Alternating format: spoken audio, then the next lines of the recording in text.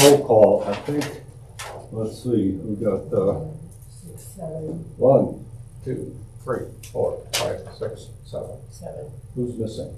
Lonnie. Lonnie. Okay. Lonnie's late sometimes. Okay. That's, and we have guests. We have, so you'll be under public to be heard. Yes. And we have Bianca, Brandy, Crystal, Sozana. Salazar. It's okay. And would you introduce yourself, please? Sure. My name is John Pillman. John Pullman. P-I-double-R-M-A-double. Okay, all right. There she is. Okay. So I guess we got a full complement. Did I miss anybody?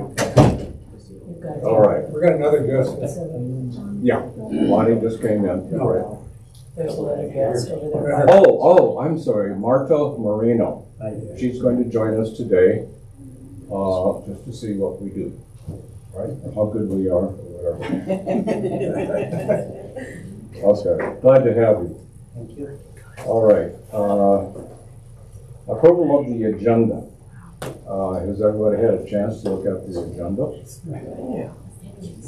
Are there any changes to the agenda?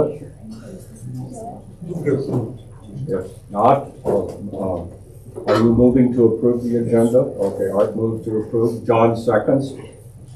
All those in favor of approving the agenda say aye. Aye. Any opposed? Motion carries. Approval of the previous month's minutes. Are there any corrections or additions to last month's minutes? She's over there. Okay, all right. I'm easily distracted. Sorry for the distraction. All right. There are no corrections or additions to the minutes. Will someone make a move to adopt them? I'll make the move. Okay, Arlene makes a move to adopt them. Is there a second? Eric adopts them. Is there any other discussion? All those in favor say aye. Aye. Any opposed? All right. Public invited to be heard. That's going to be Frances Jaffe. Did I get that right? You did get that right. Okay, would you introduce yourself? And you've got about, well, we follow the city rule of 3 minutes, but I'll be quick. I'll be 3 minutes. So my name is Francie Jaffe. I'm an internal sustainability coordinator with the City of Longmont Sustainability Office. So my primary role is I work internally helping staff apply sustainability to their work. I have a couple of updates related to extreme heat. So I have some of them written on my phone, so I got them right. Zach Lance has presented to you all recently and got feedback from you all, so I have a quick update from him. We've completed about 20 interviews with older adults, particularly in high heat island, high risk neighborhoods, and deployed an interactive cooling solution voting display, which he discussed when he presented to you all in the past. In the next few months, we'll be analyzing the results and planning 2025 engagement and comps. We just wanted, since you all gave great feedback, to provide that update to you all. And then related to extreme heat, the climate risk mapping tool that the city has developed that staff are using to help identify those extreme heat neighborhoods. It's very data driven. It has it's basically neighborhoods based on a variety of different data factors, but we really like to tell that human story along with it. So right now we have one community video. We're currently in the progress of the second community video, and I'm looking for another one to do this year. We're focusing on extreme heat, which I realize is a funny day to come talk to you about extreme heat. There's snow on the ground, but we are also happy if folks wanted to talk about poor air quality, flooding, or extreme cold, or other topics that are on the climate risk mapping tool. I believe either you've already gotten or should get an email from me kind of stating this already, but I also just wanted to come explain it in person and drop off some of my cards. If anyone is interested in being interviewed for a video, we're hoping to do one more by the end of the year, or if you know someone who you think would be interested in being interviewed for a video, these videos will go on our city YouTube page. We might use them if we're presenting to council to talk about extreme heat to kind of bring that community story, as well as go on our climate risk mapping tool page. if I have more than one person interested, we are hoping to do more interviews next year as well. I just don't know as much about the timing. It all depends on our staff who's helping us with the video and the editing on what their capacity is, but we are hoping to do one more interview this year. So I just wanted to kind of explain that in person and drop off my cards. And that's it for me. Thank you for having me. Okay. Thank you. Is there, Arlene? So I understand the extreme heat part. Are we doing anything about cold? So right now, a lot of the prioritization has been on extreme heat as developing programs. Our Office of Emergency Management has more experience with extreme cold. So I know right now we are working with them on more of an extreme weather plan that can talk about extreme cold and extreme heat. Over time, we're also expecting there to be less extreme cold days and more extreme heat days. So extreme heat has been more of the priority over extreme cold. So not as much work around. Randy? Kevin Esmail from the city's emergency management division Yes. is going to be coming, I believe, at the beginning of December. It's in the general interest section of the Go and doing a talk called Be Ready, Longmont, that is really about all kinds of extreme weather events and how you can be prepared for them. If that is of interest to the board, you might want to check that out. Yeah, and Kevin will have the most information about what the city is doing around extreme cold. It's just not something the sustainability office specifically has focused extensively on.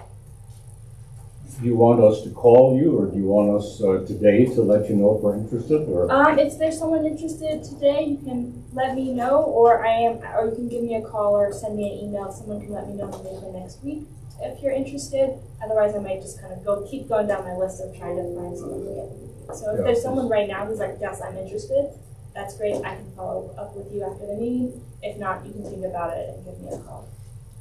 anybody want to volunteer today? I guess not. That's okay. I am finding I that not a would lot of do it, people but- want to be videoed. So I would do it, but my experiences are really boring, so I don't know. we can always talk about it, and then we can, because Yeah.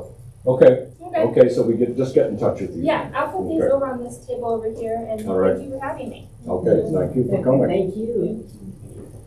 All right, old business. Am I on the right spot? Old business. Before we get into that, I don't know I haven't talked to any of you, so I don't know what you've got to say. But I'm just thinking, remember, just working backwards, we wanted to make a presentation if we had a recommendation to City Council in April. We wanted to meet with Harold. I wanted to say Howard, and that was Harold in March. So it gives us, it gives us next meeting, January and February, to kind of get our thoughts together. So I guess I'm thinking, by February, we really need to have our thoughts pretty well together. And so, I guess I jumped ahead here, didn't I? I should let Dia go ahead with the presentation. So, would you introduce the subject, and we'll listen to that first. Okay. Well, I'm Crystal Salazar with the Mobility Fair Transit. I'm a mobility specialist. I do the outreach events, presentations, getting our clients registered and set up with VIA. So what VIA offers, we are a parent transit transportation. We service anyone that is 60 and up or with a disability qualifies. We do transportation in the Boulder County area. So it is Boulder within Boulder, Longmont, Louisville, Lafayette, and Superior. It is a Monday through Friday service. It runs from 8 a.m. to 4:30 p.m.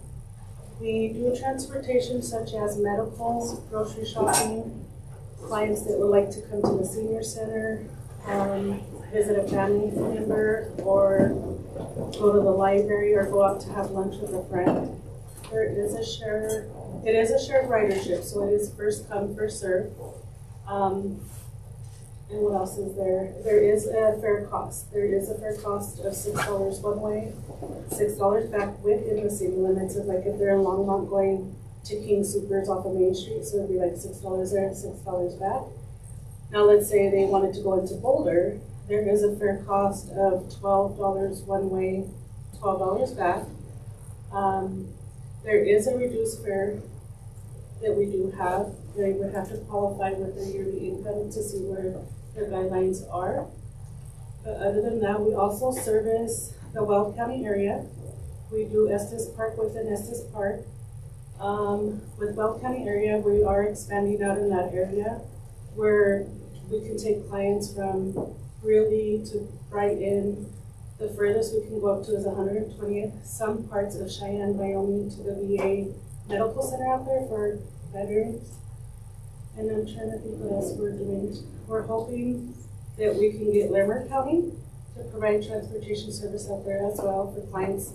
Say that Longmont, we have a lot of Longmont residents that want to go into medical appointments, which we can't do right now. We can get the approval of the Larimer to get them out there. And I know we just got Milliken. We now started providing service out in Milliken for clients out there as well. Do you have any questions? Yes. What's the number of buses or individuals you have working during the day? So how many bus drivers we have for the Boulder County? Well, I guess what I'm looking at is how many do you have per day available? Because that's going to lead into my next question, which is, are you able to meet the time factors? So that is a good question. So right now we go based on our funding. So our funding we get from the city grants, where we get our funding from, and from the counties. So when we do get that, I know they check every year to see where we're at, to see how many drivers we can hire, and where we're at full capacity. So like for instance, right now for Denver County, we service Denver County, but right now we're at full capacity because we don't have the funding from Jefferson, Adams, Arapahoe, or I can't remember the other county. So right now we're at full capacity. We're still assisting trips for those clients, but we cannot register anyone new because we don't have enough drivers. But right now for the Boulder County area, we're at a good spot where we do have enough drivers to get the clients where they need to go. And then sometimes like it is availability, so it does qualify to see where they come, like first come, first serve. So say they, you call at 8 a.m. and you're lucky that you get that trip. So what it is like, say we get there at 9, we get picked back up, but it is based off availability as well, and we're hoping to expand more, to get more funding to get the drivers, to get our drivers. So there's no guarantee like on a medical issue, if somebody needs to get to a doctor, there's no guarantee that they're going to be picked up on time to get to the doctor. So no, so it is, we do schedule their trip. Say that they call in at 8, they want to be at the Longmont United Hospitals by 9 a.m. We do schedule their trip. There is a 30-minute window. So we do say your pickup from home will be from 8 to 8:30 to get them there by 9, and then we schedule the return trip back home. Okay. Yeah, so they do have a guaranteed ride. It's just, with the so many clientele that we have. So we do have some like, we can get you there, but you can call back and see if we can get you back home. So it just really depends on the availability that we have. But we do right now, we are registering a lot of clients basically in the Boulder County area. I guess I need clarification. Yeah. When you say registry people, so people have to be on the list in order to... Yeah, you have to be registered in order to receive a training, yes. And our registration takes about 10 to 15 minutes. We ask basic information, like if they have a disability, yearly income, because that's where they go off of their reduced fare. So reduced fare is $3 one way and $3 back, if they fall in that guideline. And if they're wanting to go to Boulder, it would be $6 one way and $6 back. Yeah. Is that a one-time registration? Yes, one-time registration. Now let's say that they don't use our service within a year. They will go inactive in our system, but they can always call, we look up their name and reactivate them again. But that's only if they don't use the service within the year. But their name still stays in our system, but they're just inactive because they haven't used the service. Are those standard rates? You don't consider income level of the client or anything like that. It's just a flat rate, is that right? It's just a flat rate for the full fare, the $6, and then the reduced fare is, the $3. Now, let's say that they're visually impaired. We do have a funding for that where they do not have to pay. So, like if they're visually impaired where they cannot see at all, there is we do have that funding where we can give them their trips for free. And we're never going to deny a person a trip if they don't have the fare cost. They still can take the trip, but we just let them know, your fare is $3 or your fare is $6. But we do not, we do not deny trips if they don't have their fare cost for that trip that day or the next couple of days, but we will bring it to their attention, And I know we do have a lot of clients that call in and say, I have no income. And it's very hard because we have to, provide that fare cost for them. Now, you say everything needs to be scheduled. Can you respond to a circumstance where a person's in an emergency of some kind? Yes, for an example, this morning, I had a call. This gentleman was rushed to the emergency room yesterday, and he has an electric wheelchair. He wanted to have us pick up his electric wheelchair from home and take it to the hospital. Right now, he's at Good Samaritan in Lafayette.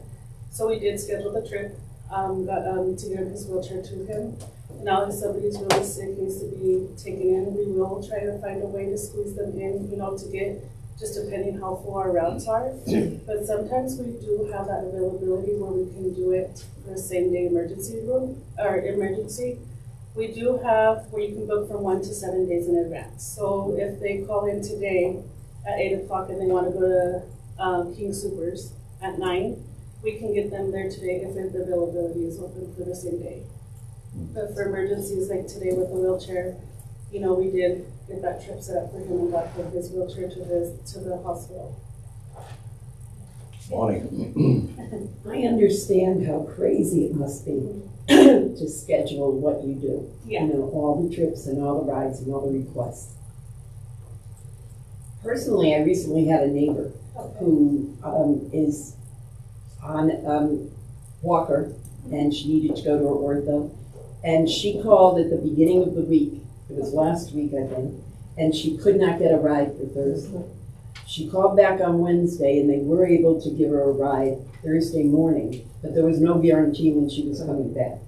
So what ended up happening was she got to the ortho like 3 hours early, and then hung out there, and then they picked her up like 2 hours after her appointment and brought her back. Now, looking at that, she got to do it. She got to go and she got a ride, so that's a good thing. I'm assuming you're taking measures to improve that in the future. Can you tell us what measures are being taken or what plan is being made to keep that to a more reasonable window where somebody doesn't have to call on a Monday and find out Thursday is already booked. Yeah. Call back on Wednesday and find out they can get picked up at 9:30 for a noon appointment and get back to the place at 3 o'clock. It's very hard to tell because say, like an example, today's Wednesday, we're scheduling for the following Wednesday. So we always recommend that they call within that week in advance, saying if they know they have that appointment for next Wednesday.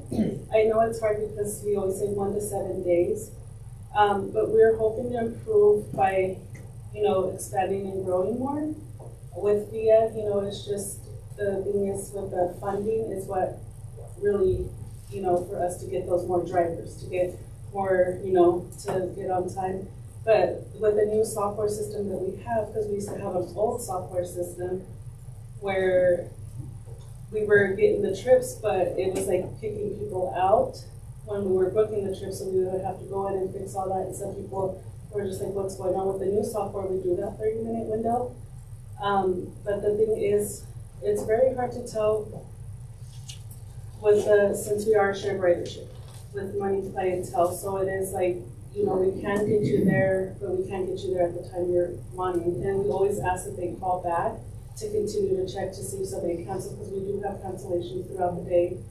We do have people that call in and say, no, I want to cancel my trip and schedule it for next day. So we do have those clients that call in and switch their times or cancel.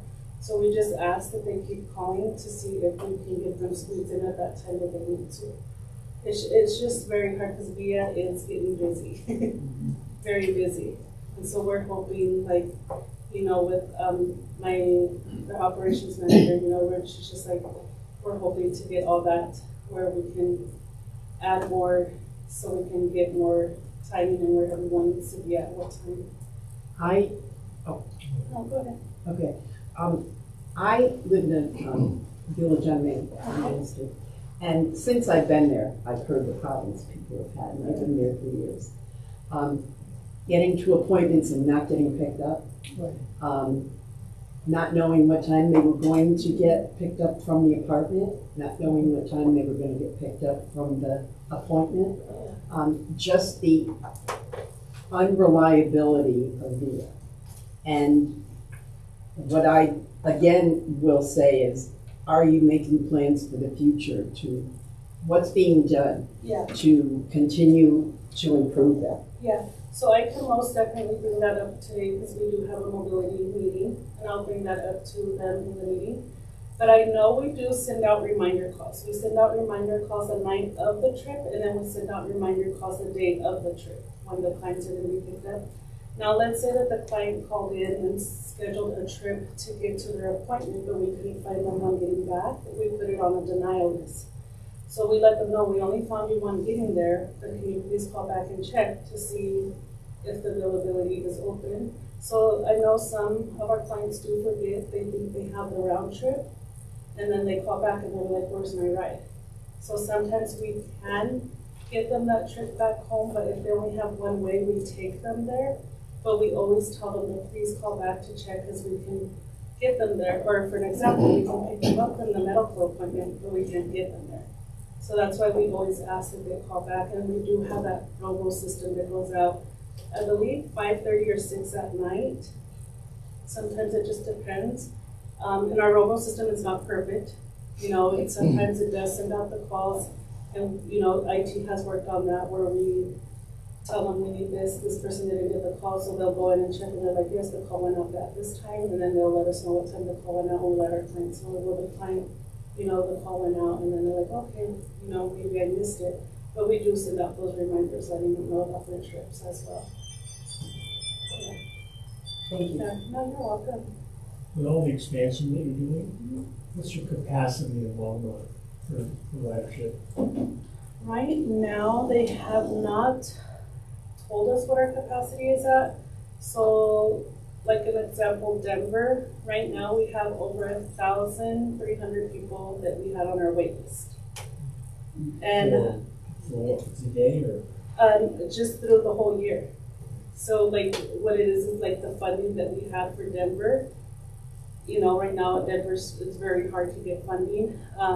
So right now for them, we have over 1,300 people on the wait list, which we do follow back and call back and say, hey, we don't have the capacity. Do you still want to remain on the wait list? To see if we're going to get that funding. That's a wait list to register for services? Yeah, that's only for Denver County, but for Boulder County right now, we don't have a capacity.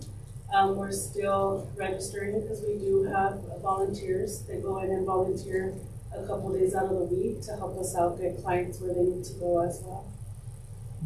You use personal transportation or the volunteers? They use our vehicles. Okay. Yeah, and then we also have friends and family reimbursement. So say that, an example, that we can get them to their appointment, but we can't bring them back home. So like, okay, then my friend pick me up or take me or anything, we do a mile reimbursement. So we do have that as well for clients, like say that they wanted to use that friends and family, but we can take them and just use the friends and family come back. We do have that as well as an option. How do you let people know about that one? Yeah. How do you let them know? Well, so when we register them, we actually send them, so we either do email or we mail out the information. So the clients that we register, we send it out in an email. Like we let them know about our friends and families as well as with the intake forms. And then when we mail out a little card that says friends and family reimbursement as well. Which one? This is the one I have right here. So this is what it looks like. And we have those flyers here Yeah. too. So yeah, when they register, we give them all that information when we register them as well. So there should be rare time when someone can't be picked up unless they have no family or friends. We don't know about the program. Yeah, we can let them know, like say, so for mobility, when the reservationists get a call and they're like, I'm transferring over a client because we only found it one way and they want us to other options. So we do have, I didn't bring that paper with me, but we do have other options for the Boulder County transportation. So one of them is Boulder Creek, we have Flex Ride, RTD I think is one of the options we give them. And then we give them other options, and then we also let them know, like we can go in there and look at their profile and say, we do have a friends and family reimbursement program that you can sign up for as well. And then they'll let us know right then and there if they want it or if they do not want it. It's like, I assume you have a contract, Yes. but I don't know who the contract is with. Is it with Boulder County? The city The of city? Longmont Human Services. Yeah, That's right. And I've got a follow-up question. I'm sorry, I was That's okay. a little late. I'm Christina. I work with the Senior Services team. I'm the Department Director for Human Services. We have, one of the programs in our department is we have clinicians that are housed at some of our permanent supported housing, at one of our permanent supported housing locations at the suites where there's a large number of seniors. One of the barriers that our clinicians have encountered in getting people to and from what we're considering kind of medically necessary appointments are around substance use groups, AA, counseling. They were told that that isn't considered medically necessary, and so I'm wondering if that's something that your leadership could consider, or I'm planning on reaching out to. What I'm thinking it is, so if a client has Medicaid, they have to go through TransDev. We can provide their personal trips, like such as grocery store, pick up a prescription or their glasses, or like going to visit a family member or friend. But if they do not have Medicaid, we can provide them those trips. It's only if they have Medicaid, they have to go through TransDev. It's just a shared contract we've had with them since we have started. And it's TransDev. So it used to be called IntelliRide. Okay, Yeah. Perfect. Thank you for answering all these difficult questions. I really appreciate it. Yeah, because there's some clients that call in and they're like, no, and I was like, well, it does show on your profile. So when we register, we always ask if they have Medicaid. Okay. So like that, we let them know before, like heads up, hey, if you have Medicaid, we can only do your personal trips, but anything medical has to go through TransDev. But if they do not have Medicaid, we can do medical, all that kind of stuff. Okay. I have a question. Yeah. For instance, going to Lafayette, going to Louisville, going to Boulder, do you just go on certain days? Certain days. So if I needed to get to Boulder on a Wednesday, you might not go on So that Longmont to Boulder is Monday, Wednesdays, and Fridays. Now Longmont to Louisville, Lafayette, Erie, Superior, that's only on Tuesdays. Yeah, so there is certain days, but Longmont with the Longmont is always Monday through Friday. And if they lived in Boulder, it's the same thing. It's like coming to Longmont, it would be Monday, Wednesdays, and Fridays, but Boulder is always Monday through Friday. And then the same thing to Louisville, Lafayette, Superior from Boulder is Wednesdays and Fridays. Okay. Yeah, it's kind of confusing. Yeah, but yeah, so it is certain days that we do go out to Boulder from Longmont. Yeah, so we you're very welcome. So you're always looking for volunteers to drive? That's right, that is correct. So when we do our outreach events or our presentations, we do let them know we do have volunteer drivers that we're looking for. You can set up the days you want, the schedule. I think it has to be Monday through Friday, 8 a.m. to 4:30 p.m. So you can pick your times if you want part-time or full-time. So yeah, so any volunteer drivers that you know of, we need some. But other than that, Do you need any special license for the volunteer CDL or just regular so, driver's but license? the or- volunteers, they do use our company vehicle, so they would have to take a training class via.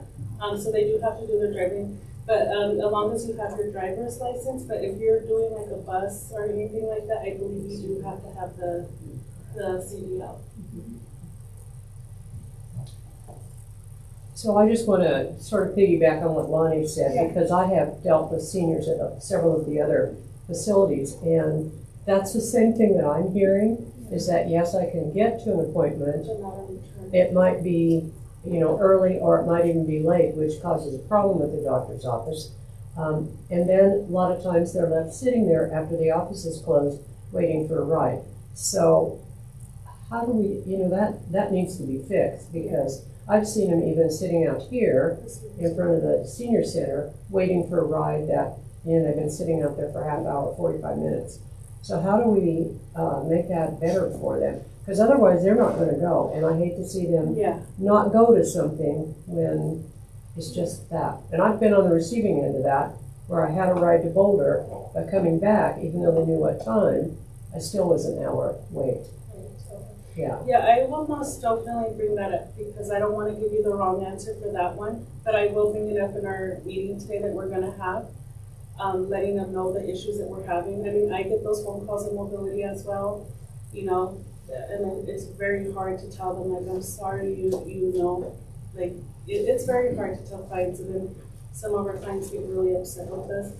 I noticed a lot too with our clients, we do also have a 30-minute window for the pickup. So say that they're here at the senior center and their pickup starts from 2 to 2:30. So it could be anywhere that the driver can get here at 2 or 2:30. So I know that is one thing too, because some do forget that they have that 30-minute window. But I would most definitely bring it up in our meeting today and let them know the issues that we're having. Clients only get one way, or they have to wait 2 hours, go to their appointment early when their appointment's not till 12. So yeah, I will most definitely bring that up, because I don't want to give you the wrong answer and be like, but I will definitely bring that up in the meeting today. Where do you put your funding? So I know we get it through grants through the county side, but I'm not quite sure which ones we get it from. I'm sorry, I didn't hear that. The funding, where we get our funding from, so I know it's through grants and the county, but I'm not sure which department we get the funding from. Agency. Yeah, agencies. The city of Longmont also funds at a pretty good amount. Yeah. They both. The city of Longmont. The city of Longmont. Yeah. City of So that's not, it boils down to not enough funding, which means that the agency needs more funding, other resource for funding. Yeah. So you guys can provide more of the stuff that you're falling behind, or can't provide because of the funding. So funding is needed, I guess. So that's it. To piggyback on her point, do you feel just personally that the demand is greater than your resources? That's a good question. Like for our clients, the demand of what they need. I honestly. Well, to address some of the concerns that Lonnie and. No, it's a big. I mean, like I said, I get those phone calls, and it's very hard to find. They only give it one way, and I wish I could personally help them and be like, well, let me go pick you up, but I can't do that. And it's very hard. It's very hard, and it is hard for our seniors that do dialysis, that do radiation for cancer, and that's very hard, because I personally, my grandmother passed away from cancer, and hearing them saying this is very important, I only got it one way, but I can't get away back home. So that does concern me a lot personally, but it goes based off of how our funding works and everything like that, because not only our funding, we have to hire more drivers to get more, to get our clients to where they need to go as well. So it sounds like the demand is there. Yeah, most definitely. And I know in the Hispanic population, sometimes they feel intimidated, they feel shy, they don't know, no me pueden llevar, porque and knowing that there are backups, like friends or whatever, that they need to know, or you have a list, okay. When they llevar can get there, pero no me pueden regresar, can turn back, so they need to have that list to know. Yeah, we have that list to provide them to as well. And if there's out there, you know, Yeah.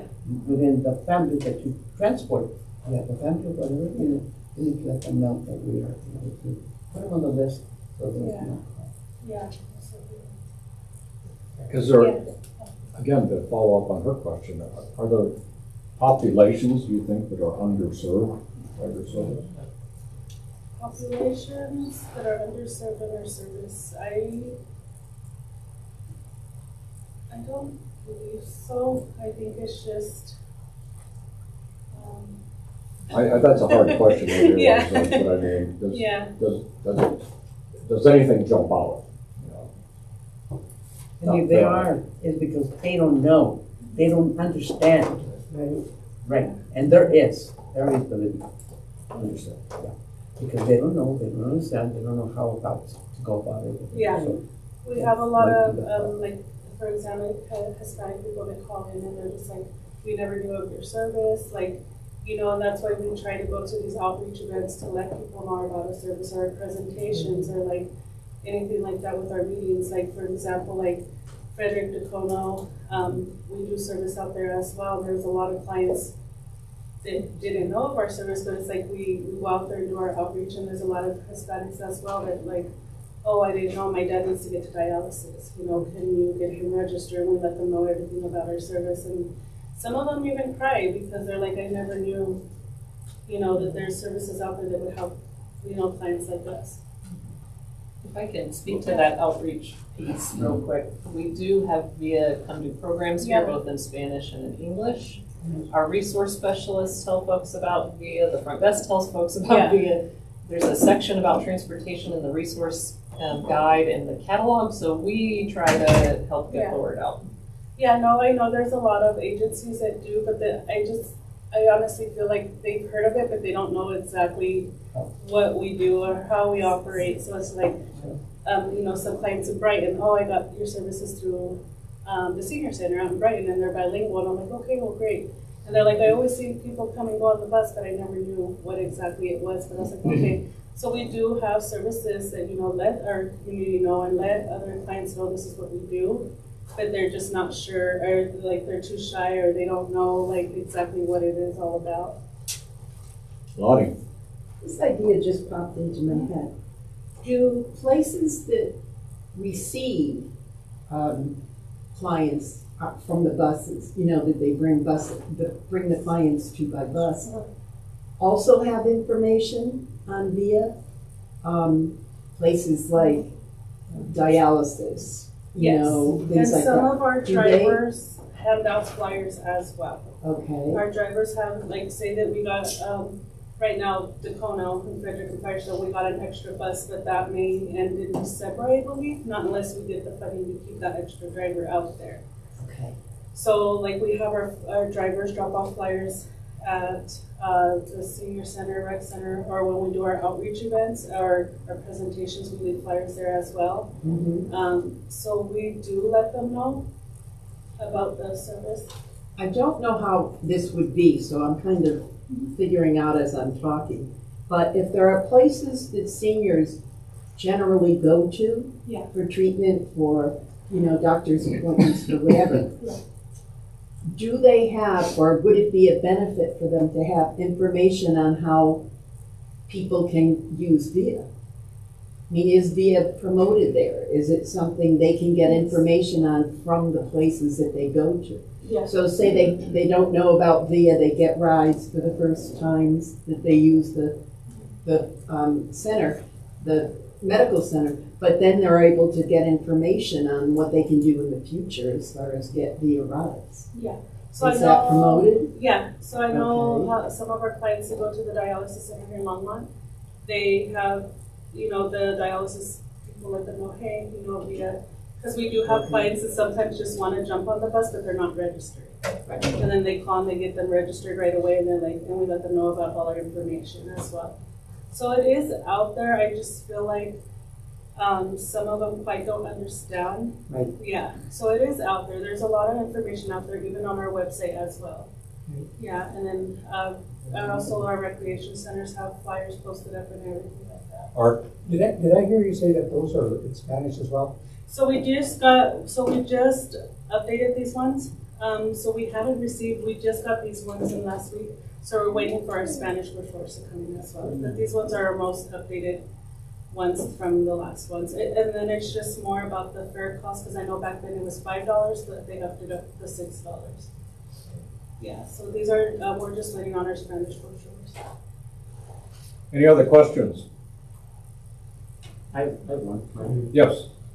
Microtransit, any thoughts on how the microtransit, when it fires up here in Longmont, Yes. the impact that'll have on your operation? Yes, so we just talked about that in our operations meeting.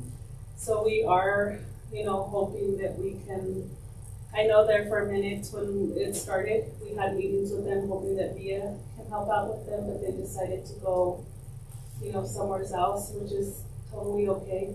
But that's one thing we're looking for as well, so that's why we're trying to navigate and have all these meetings to see what we can do to improve VIA more, and then with the funding as well. With microtransit is going to be one of the ones that we're most like in Longmont.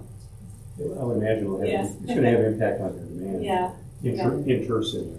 Yeah, most definitely. Brandy, did you want to say something? No, we Oh, were, okay. sorry, having Sorry. a side comment. Apologies. Okay, any other questions? It's been very informative, very. And I'm sorry, I didn't even use the projector. Yeah. That's because we're so used to just talking and stuff using this, but I'm so sorry I didn't. Oh, once you get this move going, Yeah. ask questions forever. And any questions that I don't answer, I apologize, but I will bring those up in the meeting today, most definitely, letting them know our concerns. Yeah. And We'd appreciate some feedback on that. yeah, most definitely. I'll have Either to Ronnie probably. Yeah. I'll have Lisa or Adriana reach out to you as well about those concerns or questions. Yeah. And I'll take any brochures. Yeah, so today. how many? I brought 25 because I wasn't sure. Take them all. I will take them all. I maintain our resource closet. I will take them all. Okay. And if you need more, we can mail them out, or I can bring them to you as well. And then once I get the Spanish ones, I can bring those as well. Thank you so much. Yeah, you're welcome. Thank you, Crystal. You're welcome. Thank you, guys. Thank you. All right. Martha, did you get your issues raised? Yes, I have other questions, right? Okay. All right. We'll go ahead and leave it up. Okay. Just take out the. Okay. Yeah. Okay. Thank you, Crystal. Thank Okay. you. Did you guys need me for anything else? Nope, I think that's it. Well, thank you so much. You're very welcome. Appreciate it. Thank you. Very good. And now I'm going to my next meeting so I can let them know. We really didn't mean to put you on the hot Oh, seat. no, but- it's fine. It's very, I was telling, so my presentations that I've had was only 3 people or a couple people, or sometimes I went, but it was just so this is my second one by myself. Oh, So I was a reservationist, but I moved into the mobility department. It's going to be about a year. So I was a reservationist for 3 years. Yeah, so I know how it's been with our writers. well, you did a good job. Yeah, thank you guys. All right, you guys have a good day. Appreciate it. So it's gonna be 5 years, but I had left for a year, but I came back, so now it's gonna be my 4th year. But now I'll be with mobility. Good job. Yes, thank you guys. Great. Okay, thank you. Can we go through the old business first, or do you want to move it into yours first? No, I just have to leave here about 11:40. I have another meeting at 11:40, did you say? Yeah. Yes, ma'am. And I have to leave in about 10. Did you want me Oh, to? okay. We'll leave that then. Let's just go ahead. Oh, sure. Did you want to go? Maybe Do you have something to go first? We have to leave, So- when did you say? Yeah, I have to leave in about 10 minutes. And you had asked if I could talk about trends here around mental health. Yeah. Yeah. Let's see, why don't you go, let's see. Why don't you go first then? Okay. Okay. Okay. Let me introduce this first. Mental health is a big deal.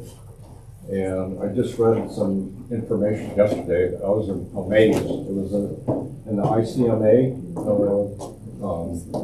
data, and they said over the last few years, the mental health reports of need for services has increased 33%. Can you believe that? 33%, and it's just gotten, it's really boomed, so to speak. Dave Anyway. asked us to kind of give an overview of what the city is doing and if we have any mental health investments. And my apologies, Dave, I had the presentation that I was going to send to you and Ronnie in draft, and I never sent it, so I will follow up with that. Okay. I meant to send it to you last Friday, so didn't do that. So Randy's going to talk about Trends here. and then I'll do more of very it over. quickly. All right. So if you're not aware, we have counseling available through the Senior Center in kind of a number of forms. We have a peer support program. John is one of our peer support volunteers.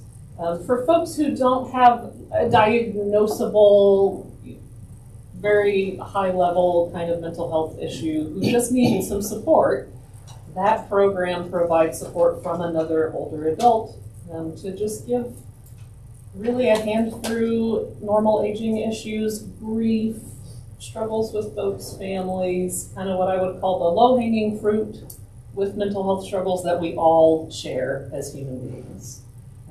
That program is really successful, and our peer support volunteers are also able to help people through a number of support groups here at the Senior Center, and they have started leading classes this year with Kaylee Schoenbeck, our licensed clinical social worker, who does counseling here on our team as well. The trends around what we see here, some of you have heard this, so apologies, but I don't think everyone has. We had a lot of folks who declined getting mental health treatment during the pandemic. They wanted to see somebody face to face. They really did not want to take us up on the options of getting service over the phone or over a program like Doxy on the computer, which was kind of like Zoom, but HIPAA compliant for privacy. So they waited. So we had a huge influx of folks getting counseling the last few years here at the Senior Center. And what we have seen in 2024 is that has finally leveled off, which is a relief, I think, for everyone involved, that folks are feeling sort of more settled in general. So we're seeing the trend of need be more what it was like before the pandemic. So for instance, sometimes our clinical staff, myself, and I have a very small caseload now that I supervise some of the staff, but Kaylee has more of a normal caseload. We sometimes have a wait list, sometimes we don't. That was normal before the pandemic. We had a solid, nonstop, unmanageable kind of wait list from 2021 when we reopened until early this year. So that has quieted down. Right now we have a wait list, but there's only 4 people on it, which is pretty manageable. Whenever somebody does come to us for counseling and either we have a wait list or we feel like we're not the right specialist to help them, or if they're not actually asking us for counseling, they're actually just trying to find a practitioner in the community who takes Medicare, which a lot of people call for help with because it's really hard to figure that out on your own online. We keep a list of referrals. We have a handout version of this and kind of a clinician version of this where we keep our own notes. Where we've got folks who will see people privately in their homes, see people privately online, although I got to tell you still a lot of people don't want that option. And we just have this available for folks. We have some specialist information we keep around, are you a veteran, are you struggling with cognitive impairment, are you struggling with substance abuse, to be able to get more specialized treatment. So there is no one on our wait list who has not also been offered these other resources. And we do have quite a few people who contact us just to get those resources and they're gone. Sometimes too, when we follow up with folks who have been on our wait list, once we get through the list and we're to them, they have already gotten that help somewhere else.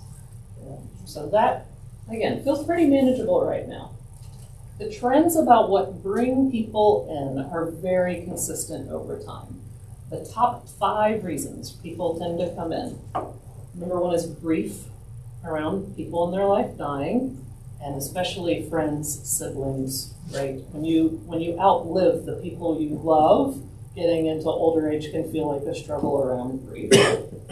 Loneliness, general losses, different kinds of losses, adjusting to major life changes, which could be retirement, physical changes, health changes, becoming a family caregiver, and then conflict with family.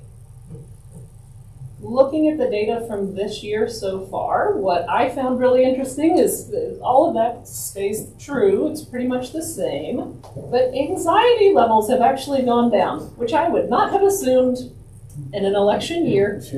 Usually in election years, actually we see a huge spike of anxiety, but this year we've seen less. What we've seen a lot more of are folks struggling with medical issues and physical challenges.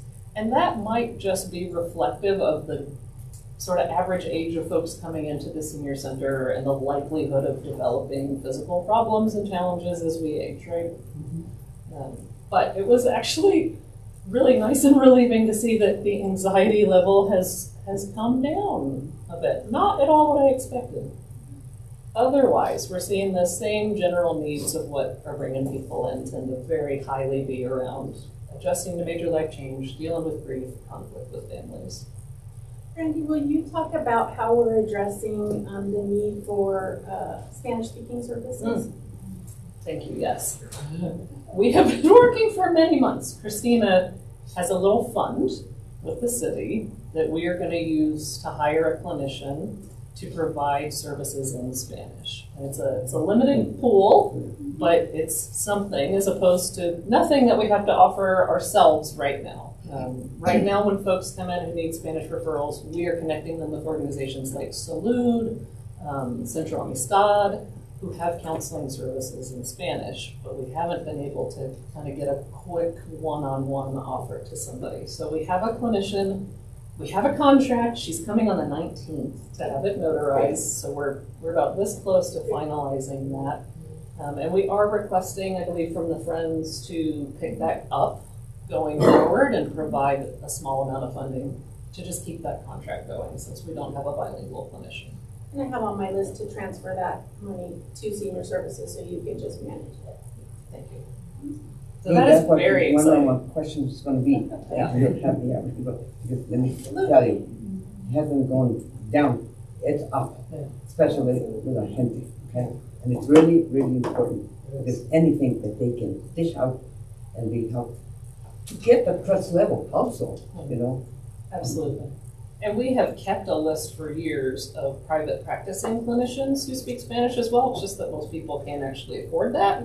So we finally just got creative around, can we hire a clinician and pay them ourselves? Up to $120 an hour for a bilingual therapist. And so we know that our seniors just can't afford that, but still need the resource. So we've also been networking to try to find a clinician who can do a grief support group in Spanish, because there's been a need for that group work. People get a lot out of group work because you get that validation that you're not the only one feeling this way, right? It's one thing to have a therapist say that to you. It's another thing to see 6 to 10 other people in the room who are going through the same thing.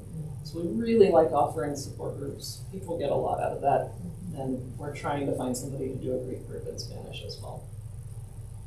So Brandy, do you have to offer Spanish for caregivers? Do you mean Like counseling a group? So there is a group called Círculo de Apoyo that started out as just a caregiving specific group, and we couldn't get enough people to come to it, so they expanded it to be sort of a general aging issues support group. But the person who leads that group has a lot of experience supporting caregivers, and that was her original intention for the group. So she still makes that need. It's just not only for caregivers, it's got a broader scope. Our resource specialists who are bilingual, Melissa and Veronica, also provide a ton of support and resources to caregivers in Spanish. And on that note, I didn't bring it, and I apologize because it didn't connect in my brain. Y'all had asked months ago if we could translate our resource card to Spanish. And Veronica Garcia worked on that a lot to identify a transcreation around language. It's not just a straight interpretation. How would you explain some of these services in Spanish? We've just gotten it printed about a couple weeks ago. So those are now in rotation. We've got them, they've been delivered to our center, El Comite and Salud. We've got them here in the building, and they also note that folks can talk to Veronica and Melissa about getting referrals for counseling. It'd be good to get some to the youth center as well, because we have a lot of multi-generational families that, parents come in looking for resources for their kids and for their parents as well. Do you want those in Spanish and English? Yeah, you can send them to Claudia.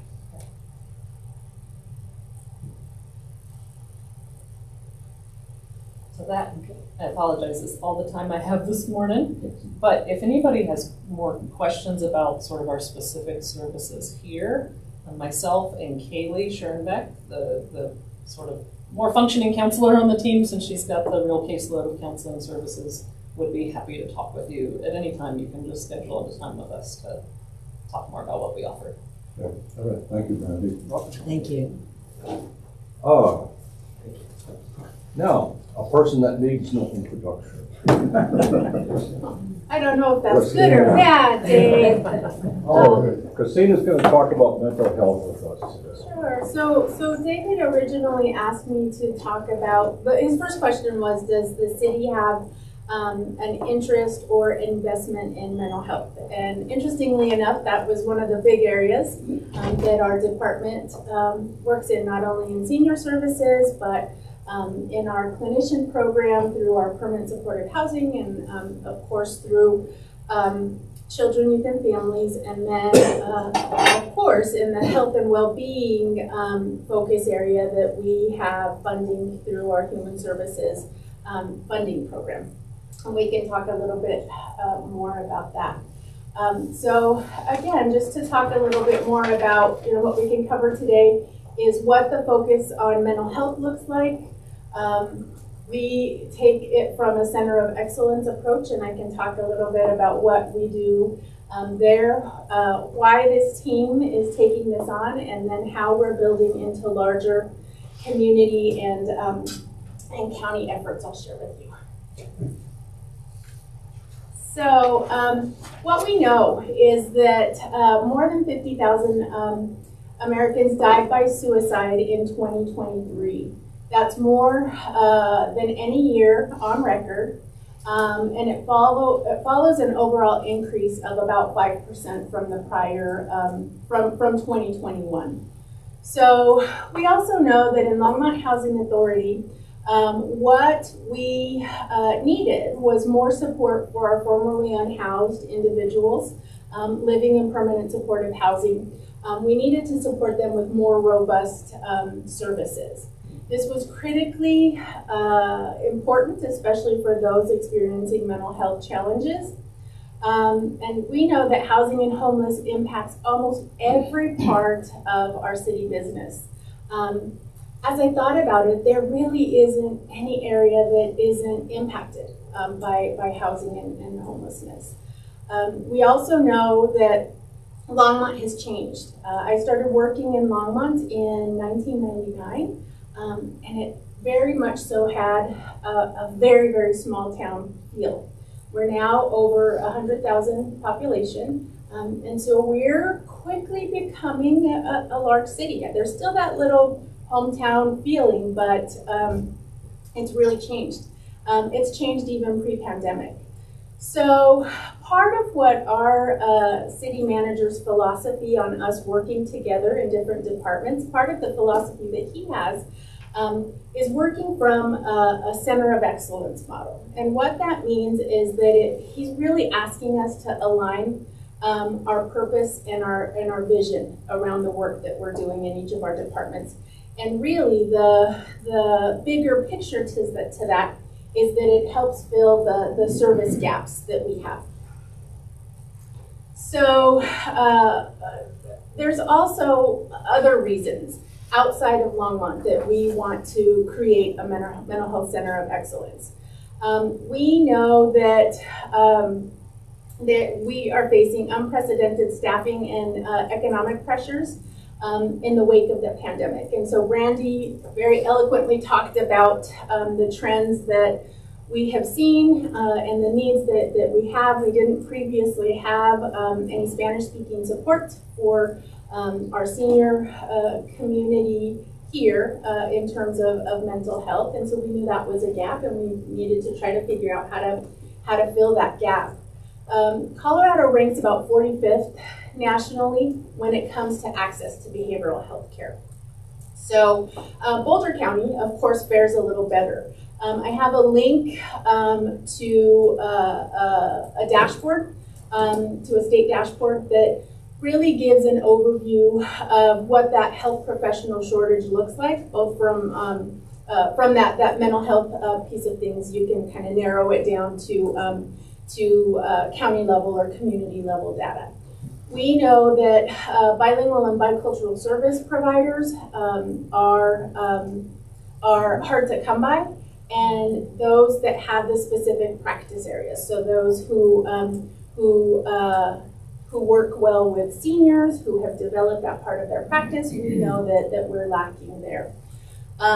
We also know that without a place to support long-term behavioral health patients out of the hospital, what we see is that people won't get better. Their crisis will continue, and they'll probably end up back in the hospital. And that's not what we want. We want people to be in the community, to recover in the community, and to really thrive in the community.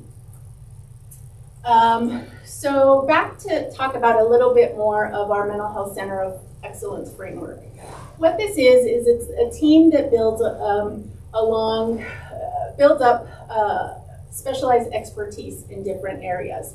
So if you think about how hospitals work, if you've ever been in the hospital, you have people with different specializations that really kind of wrap around you and work with you to get better. You may have a respiratory therapist. You may have a physical therapist. You also have maybe an internist, and all sorts of people with different backgrounds that really come around you to help you get better, right? And so that's the take that we have put into place for this specific area as well. So we want to bring together people in our organization that have different skills, different knowledge, and really promote that consistency, efficiency, and excellence across all areas. And what we want to do is centralize that so that people get the best care that they can get. Our primary purpose of a Center of Excellence is to optimize essential processes and serve as a collaborative hub. We want to look at best practices and benchmarks for performance and really tackle mental health in this case and really foster that continuous improvement. How can we not only tackle this but continue to be better? So our team within the Center of Excellence brings all of their expertise, and instead of working in different silos, in children, youth, and families, in senior services, in public safety, where we have mental health services, instead of working in silos, we come together as a team and say, okay, how can we leverage what we're doing to make the biggest impact on this issue? It really acts as a go-to for leadership, so that they know kind of where we're heading, what's needed, and the rest of the organization can also access and learn from these experts. So whether it's issues in the library or the museum or any of our rec centers, we have this Center of Excellence that is comprised of mental health providers where people can go to get that information. So again, we talked about housing and homelessness, that it is, oh, this is a duplicate. Oh, apologies. Okay. We know that with mental health, there's an increase in the acuity, in the severeness. We need to support formerly unhoused. We need to do that with teamwork. And really, at the end of the day, it's part of our work plan and part of our directive from City Council, from our city manager. We know that we have the solutions or the expertise and possibly the solutions. What we've seen as we move forward with this is that there was some real success that we learned from in our neighborhood impact work. And so we have a neighborhood impact team where if there are issues in a specific park, we come together. That's out of the Community and Neighborhood Resources Department. They will help us address issues in parks, and they do that by bringing people from different departments to come together to solve those issues. So we've worked with Lanyon Park.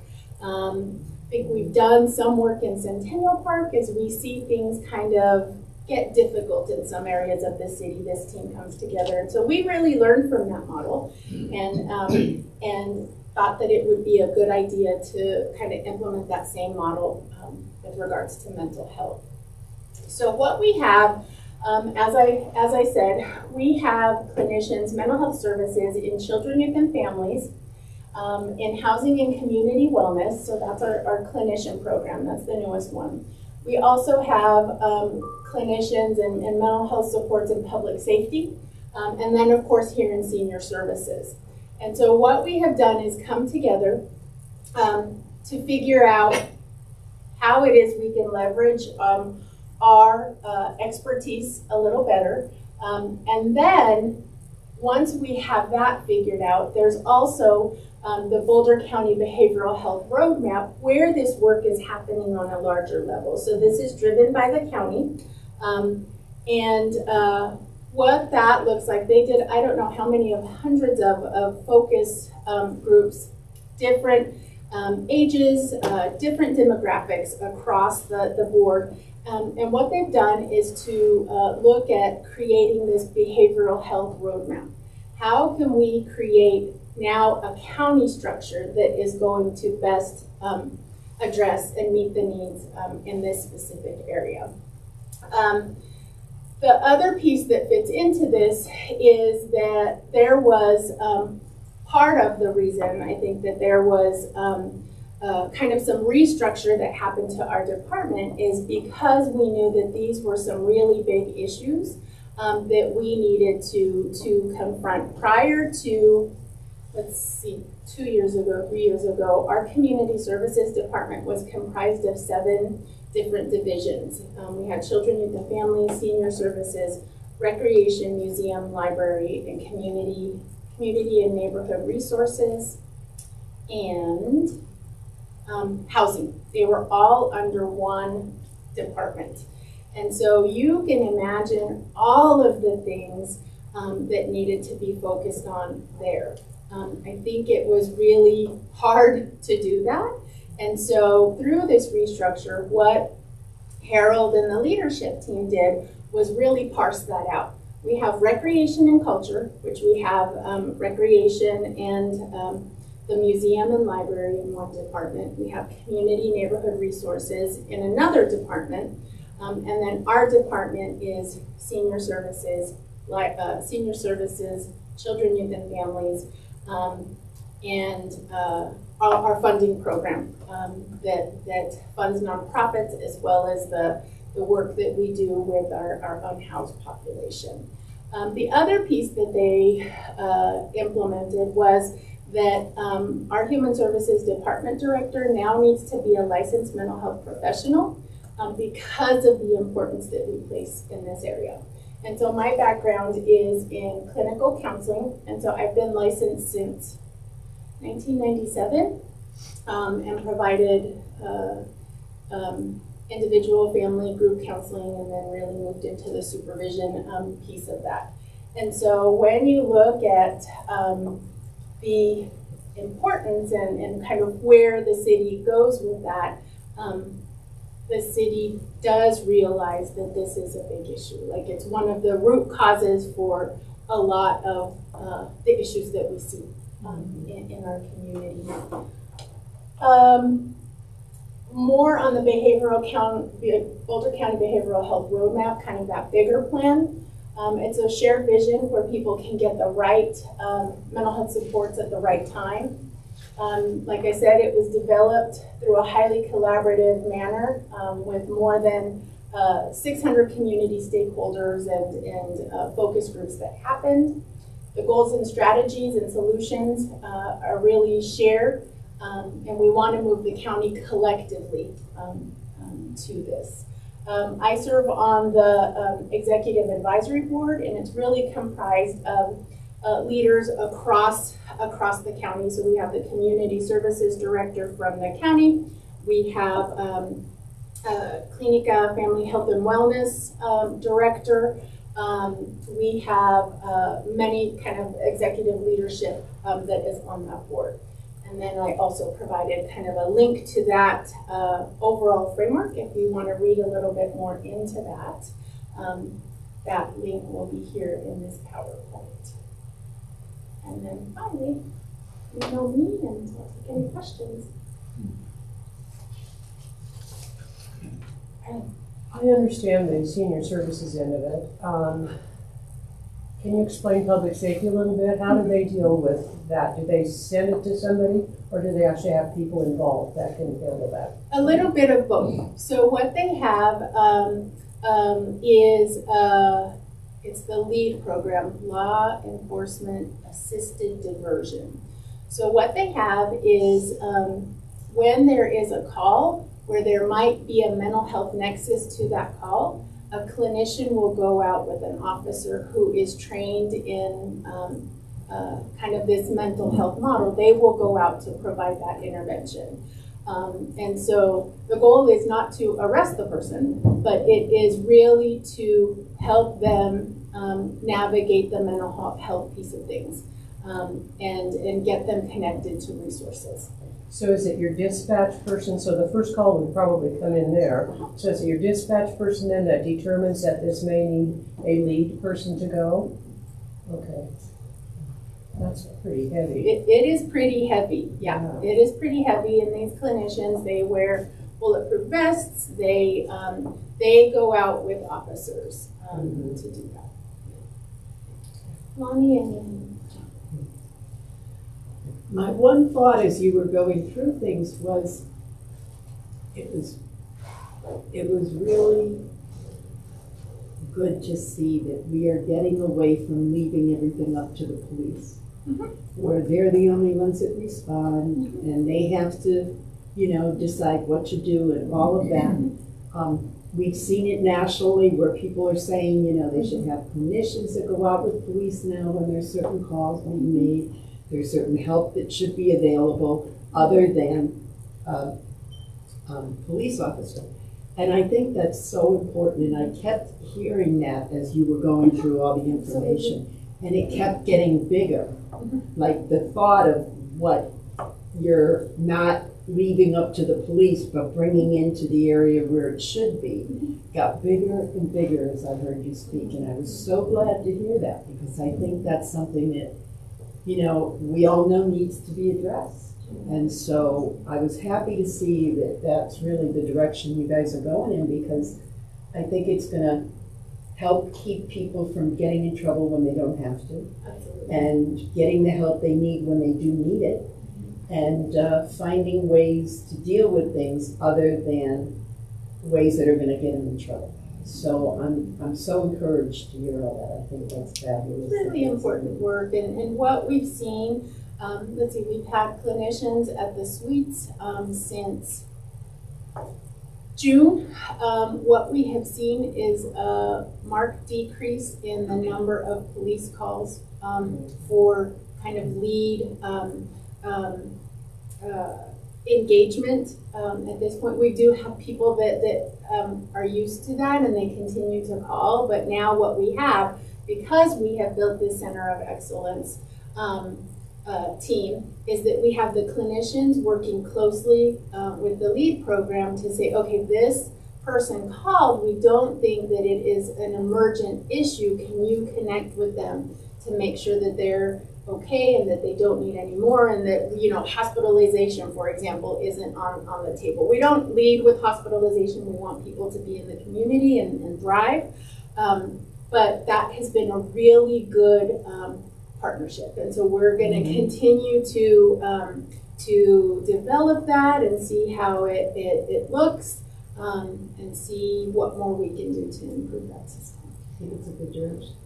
And I can say that the program is really neat, well, because I'm part of the comité. When it was born, the two Hispanics, I was one of the co-founders. We're leading to the communication with the police department.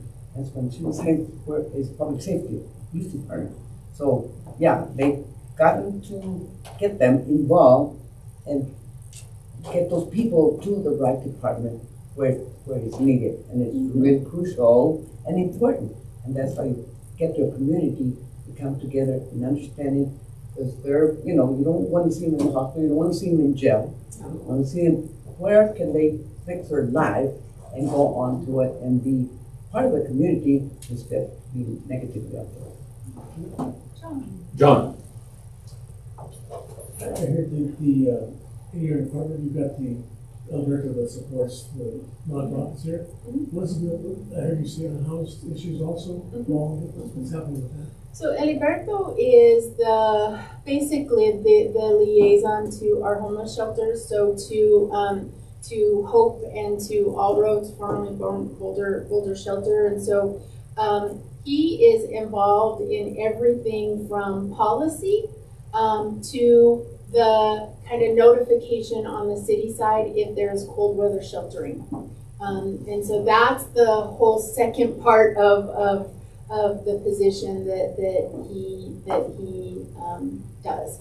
And so he also helps to, we have 12 locally controlled vouchers that the city funds, housing vouchers. And so he is part of the group that vets people to get them placed into those vouchers as they become open. And so he has a lot of, he does a lot of work with that, with our collaborators. So his job is huge, just like, you know, Ronnie and Phil does. Yeah, there's lots of moving pieces and very few people in our department. So yeah. Any other questions? I just want to make a comment, is that, you know, Longmont, I think we're really blessed with the community that we have. I tell you, we have a lot of great things.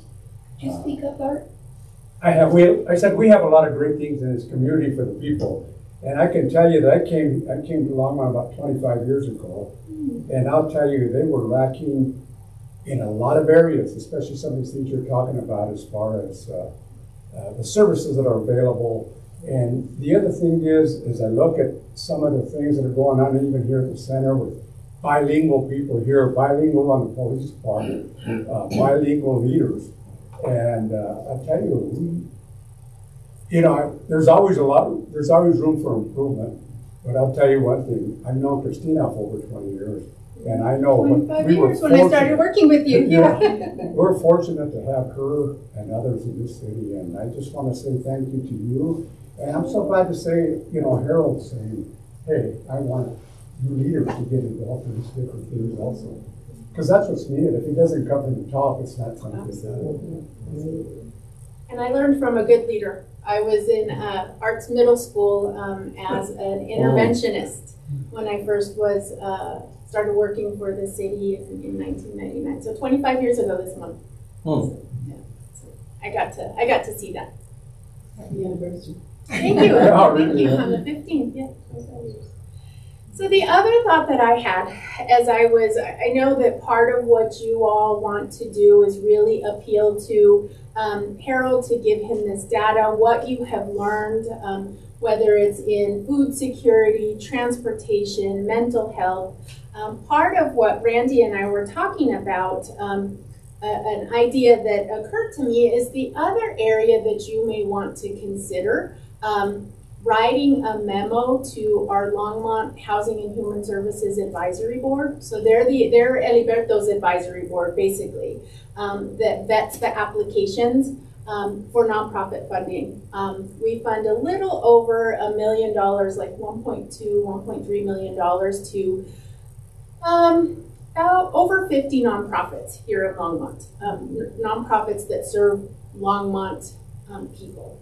And so part of what you might want to do when you have decided kind of what kinds of recommendations that you would want to provide to City Council or to Harold around the issues that you're studying, part of what you might want to consider is also writing a memo to the Housing and Human Services Advisory Board. This is what we've learned about seniors. This is, you know, this might be a good focus for funding. I think that that's something that they could take into consideration. Ultimately, they make recommendations for funding. They're kind of the board that does that for City Council. And then City Council looks at that recommendation and either agrees or says, you know, we want to do something different with that funding. Eliberto and I are going to go present now, I think the second Tuesday in December, the funding recommendations that this board has for 2025. And then that process will start up again in June. And so I think that might align with what you all are looking at, and you might be able to, you know, provide some of that data to this board for 2026. So you're saying that besides us making the recommendation to Harold, and besides us doing the recommendation to City Council, we should also you could make a consider that. recommendation to Health and Human Services? You could consider that, yeah. Okay. You could say, we are this board, we are the Senior Services Advisory Board. This is the data that we have in food insecurity or food security, transportation, like whatever you decide to present to Harold and Council, that might be something that you want to consider. When would they do that? So we're in the process where we're making a decision on 2025's funding. So then applications will open up again for nonprofits. I want to say, actually they're due in June, I believe. I want to say that they open up March, April, maybe? And then June, they're due. June or July, they're due. And then we, the advisory board reads all of those applications, scores all of those applications, and then they provide funding recommendations and amounts in November for the following year. So you have some time to consider that. Yeah, well, I think that's really. That would be for 2026. So we wouldn't fill out an application. No, Right. no, Okay, you good. could, but you could say, We can make recommendations. we're the Senior Center Advisory Board. We know that the population is going to look like this. These are some of the issues. I think that it would kind of help make those connections between advisory boards. Sure. More people, you know, get information out to more people. I'm struggling with one question. I can't. I just can't reconcile it. Okay. And everybody knows that, you know, the demand for mental health services seems to be increasing. And from what Randy says, with the current caseload, the clientele that you have, things seem to be in balance. The demand is roughly equal to the resources that are needed. And I don't challenge that. I'm sure that's correct. What sticks in my mind, though, is I just see this huge need for mental health services within the community that go beyond just the senior center. And so I'm thinking that should be part of our purview too. It doesn't have to be, you know, any recommendations we make don't have to be necessarily limited to the senior center. It could be just in general. So I guess I'm wondering, is that something we should focus on? I can give you rough numbers, and so can you, but I don't think anybody knows for sure just how many people in our community are lost, Right. so to speak, or within the Hispanic community, within the over 85 community, you name it. And so I know the city supports mental health efforts, you wouldn't be doing this. But is that a direction that we should encourage? I know there's stigma in the That's community. exactly what I was gonna say. There's a lot of stigma to people, looking for help, getting help, especially in the Latino community. Yeah. That's not something that is our go-to. Like, I'm having issues, I'm gonna go see a therapist.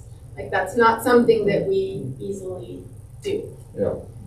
I remember 100 years ago when I was an undergraduate, that stigma was a big problem. Mm-hmm. Here, 60 years later, it's still a problem.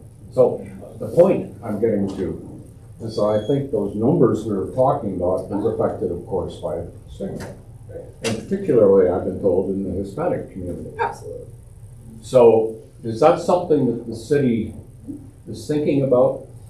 So I think a couple of things. I think you hit the nail on the head when you talk about stigma.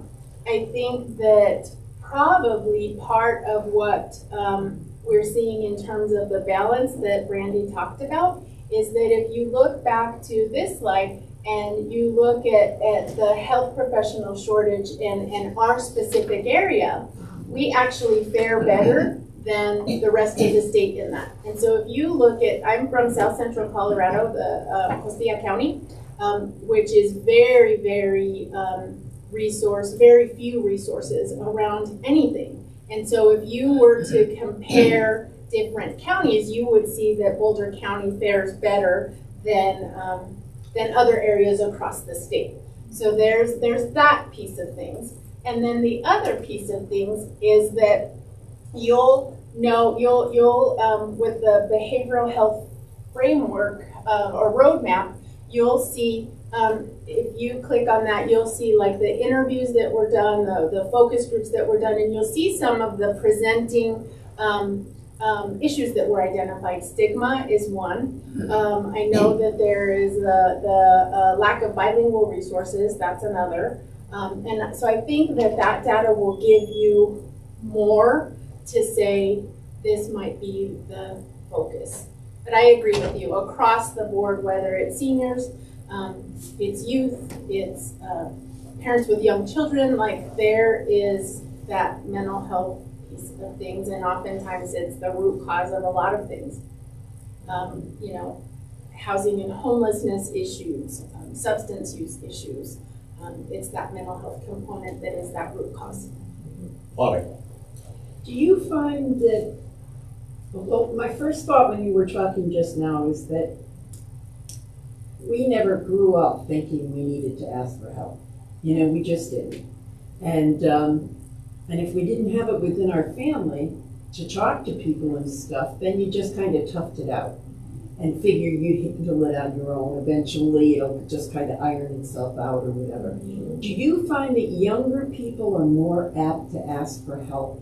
Are we growing out of that stigma age-wise, or do you find that they have the same reaction to asking for help as I just said that we do? No, I think that it depends on the resources that are available. And so if you look at, like, for example, where I grew up, there were no mental health resources within the schools. But as I said, when I worked with art at Heritage Middle School, that was what I did. So they would see, behavior issues, or teachers would say, this kid is having a really hard time at home. They should go talk to you. And so having those resources, I think, makes people more likely to look for that help. And then if you have kind of the bilingual, bicultural, if you're sitting across from somebody that looks like you and speaks your language, whether you're, Anglo, African American, Latino, that is also going to make a difference. And so I think it depends. And there's some kids that are like, totally no, I'm not crazy. I'm not going to talk to anybody. It really depends on, I think, where the resources It's building the trust level, It's the that trust. confidence, that you're okay. I think I can trust you. I mean, because way back, I remember Mark and Christina, the Heritage was considered, oh, a trouble school, I'm not gonna put my kid there. I had good teachers, it wasn't that. No. Parents sent kids to school to learn, not to be babysit by teachers or principals or whatever, you know. And that's the trust level that kids have to the parents who are going on. But he has grown. I mean, he's done a good job. Only for We'll be back. So Christina, can you go back to what that number was on the suicide? And do you have a idea of a breakdown on that? Because that's Americans that died. Right. So is that There's a breakdown. I know that what we see. youth and seniors and Right. that kind of, I don't. I can dig into that more, but what I know is that, there is, it kind of follows the trend with, it follows every other trend that, we would see people of color would have a higher representation. We would see that LGBTQ individuals across the board have a higher representation when you talk about suicidality. But let me look into that. I'll get that back to you. And then what would that number be for Colorado? Because I'm assuming that means the nation. Yes. Yeah. I'm sure the Kaiser Foundation has some good data. I have a question on the model. I'm not sure I fully understand it. This model? I certainly understand this idea of silos, and I just hate the way agencies build silos around themselves. But I forgot my point. I'll come back to it. So how we're working, so prior, the four, really before the Mental Health Center of Excellence, we all were working in our own lane. The idea is that we work together to really leverage what we can do within the city that's going to impact kind of the mental health issues, struggles that we have, get people the right resources at the right time, and then really look at how that feeds into the county framework. Okay, I remember my question. Okay. Is that more of a, let's say Brandy has a problem with something that she needs some help with. So is this kind of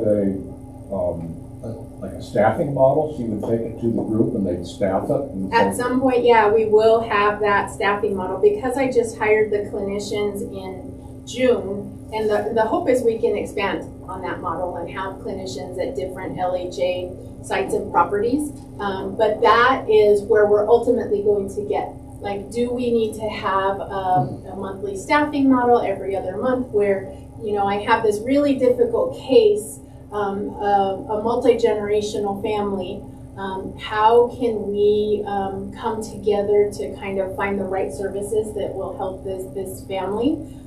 Would be the intent. The other piece that we're looking at implementing that Ronnie is a part of is we're now going to have the Salesforce platform so that so that children, youth, and families can track all their cases, senior services can track all their cases, and then we would be able to see kind of where that crossover was. If it's a family with a 3-year-old, a 15-year-old, and then grandma also lives in the household, how can we make sure that family gets everything they need? And we think that technology will help us track that a little better, because right now it's really dependent on who is in that position. And so Brandy retires, I retire, Hilda retires, like we would have to start all over again and make those connections, and that's what we don't want to have to do. Well, I certainly like the idea. I just worry that the same silos that you got now might keep people from making it work. You know what I mean? Right. Well, hopefully from people that access the services, they don't see any difference. It's kind of that one door approach, right? So I'm going to go to Brandy to talk to her about my 94-year-old mother and the struggles that she's having, but I also have a teenager. And so with that, Brandy in the system can say, okay, I'm going to send a referral or I'm going to connect you to Hilda at the youth center. And that it's kind of that one-door approach, but as a family, I'm getting everything I need. That's the goal. Yeah. And the idea is to do this without additional staff, basically use existing resources. Absolutely, always.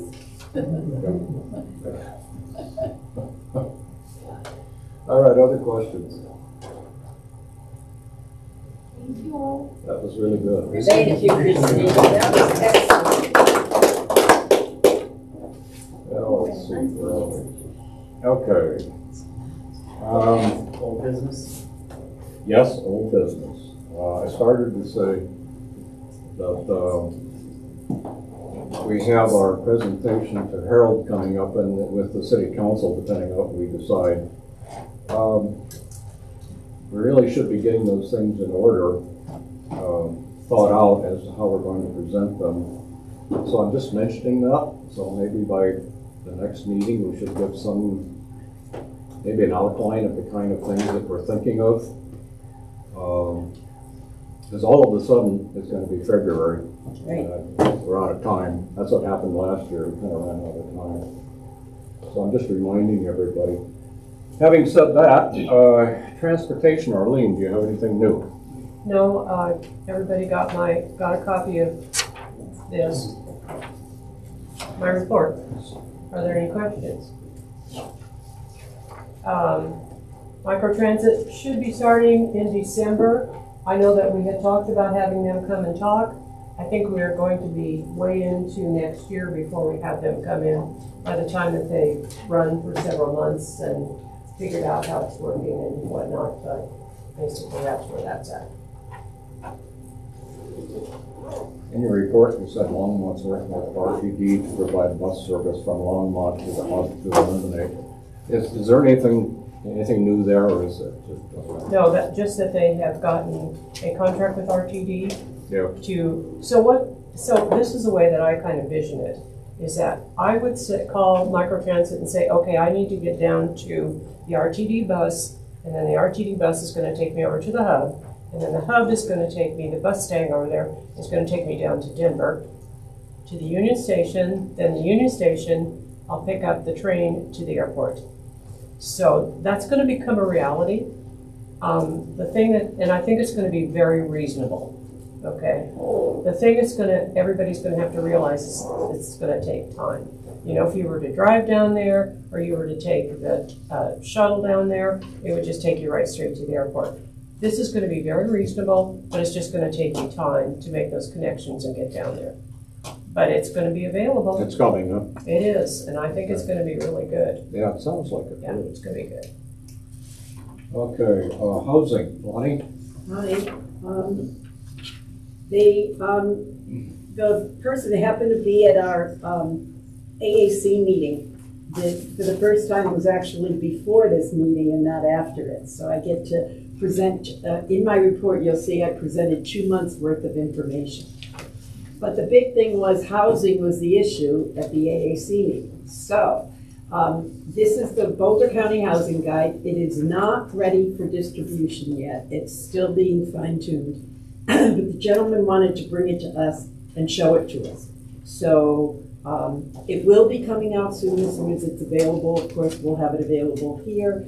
I'll bring a copy to everybody at whatever is the next board meeting, and everybody will have an opportunity to have it.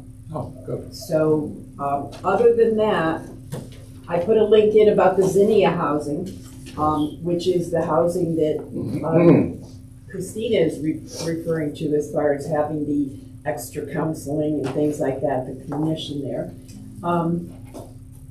And other than that, there's really nothing. The Ascent is coming up. It's going to start construction. They really aren't committing to any dates at all.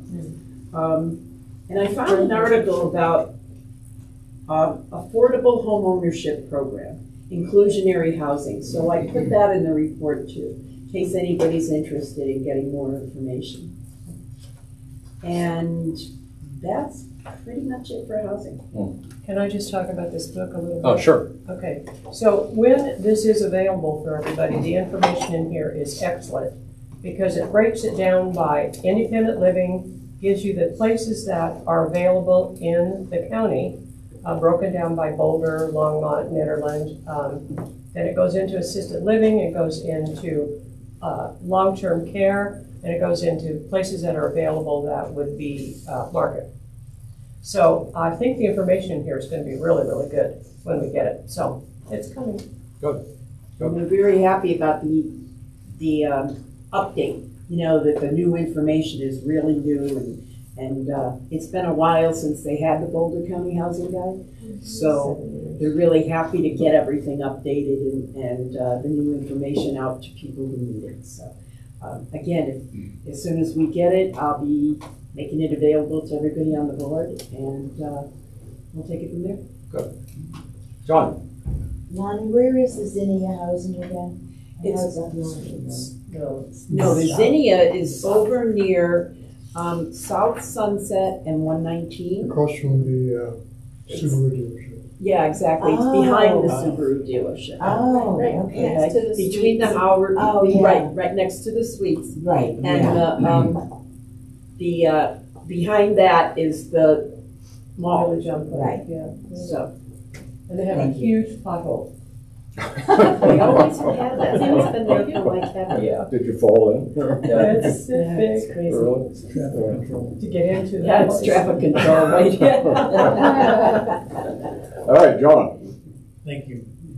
So the Food Insecurity Group, we remember Naomi Curran did a report from the Longmont Food Rescue. Met with Ronnie to move some of the thoughts that had come up there. Two things in particular. One was to look at the establishment of a refrigerator here. That's not going to work out for a lot of practical reasons and logistical reasons. We're now measuring or looking at the idea of having food table back here on Saturdays between 8 and 12. You always got to go back to her board and more to retailers to see if she can pick up and deliver on Saturdays. There's the issue of storage. We looked at having her come on Friday. Storage of the food became an issue. So Ronnie, she and I talked last week, and there's a window, Saturdays 8 to 12, if Naomi can pick up food from Whole Foods, Safeway, whatever. They don't typically have people available on Saturdays, so she's working that logistical issue out. If she can, there seems to be some really good support to have it here, 8 to 12, they bring it in, set it up, distribute, clean up, and we're done by 12. So that's funny. The ball's back in Naomi's court to see if they can do it, provide that service. She knows the food's out there. She just can't. She's not sure she can pick it up or get it here on Saturdays. Connected to that is we also met I met with the development director over at the Hour Center. We had a bit of a tussle early on because it looked like we were encroaching on some of the issues they were involved in. We settled that. But they really want to be helpful. They're hiring a new director of food services to see if the same thing here from 8 to 12 on Saturdays with their support. So that's going to wait until they get the food service director to see if they can do it. There's a lot of support for helping seniors, involving seniors and whatever. In talking with Lonnie, some of the communication issues to get the word out. Come back to Lonnie's discussion about how we might get the word out to all communities. We'll talk about that in a second. But there's real support for getting support for seniors and food insecurity issues. The other issue is we went out and we met with the community neighborhood group back in August, trying to find out where we might address issues of food insecurity. And there's a lot of information available that came back to me with the staff and with Guillermo. They got a map. I don't know did you get a chance to look? There are a couple maps that were available. Christina, I'm glad you're with me because I'm talking really nice about your group. So I'm not going to be here embarrassing you with it. Oh, it's upside down. They're a good group. They are a great group. So anyway, we get these maps to try and identify where issues of food insecurity are most intense. Thank you. And The maps show us that. The maps show a lot of different things, but there's not enough information yet. For example, they'll show us where there are food deserts, where people have trouble getting food, where there are major shopping areas, Circle K or what have you. We can see where there are areas where there are certain income levels that are affected. But the city map stops, the lowest income level they have is 35,000. That doesn't address poverty levels in other parts of the city. We can see where there are people 65 and over, but it doesn't tell us where people 55 and over are living. It's out there, we just couldn't find where. So with Christina's help, I'll come back to that in a second, there seems to be some other maps available to us. The one that we have here is, again, really wonderful, but doesn't give us the broad enough picture of the people we're trying to serve. Seniors in the Latino community, multi-generational families, people affected by income shortages, whatever. That seems to be available. Christina's going to help with that. Her group's going to help with that. So all told, it's very interesting to see. There's also a larger map that we want to see we might put up here, so people can identify where they live. Identify where they live and they're coming here for Meals on Wheels. We're going to assume there's some shortage of food and we're having support. That's something we can address through these other maps. So all in all, it's moving, you'll find this to be a surprise, slowly, but surely. The last meeting we had was the most amazing meeting, and it goes to the point you made, Art. It's an amazing city with amazing resources. I'm surprised they get as much done with the resources they don't have.